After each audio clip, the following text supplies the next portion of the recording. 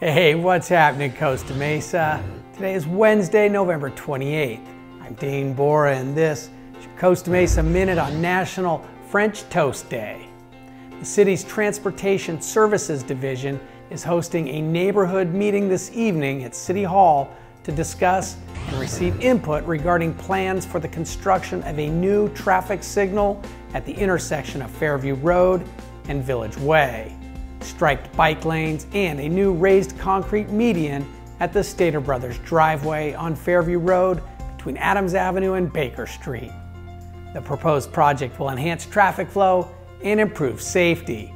If you are not able to attend this meeting, please feel free to email your comments.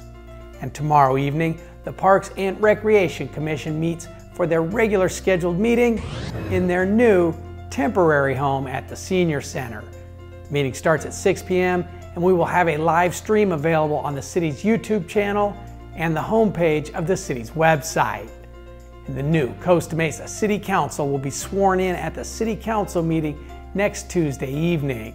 And yes, that meeting will be held at the Senior Center. And we will have a reception following the meeting if you would like to stop by and say hello.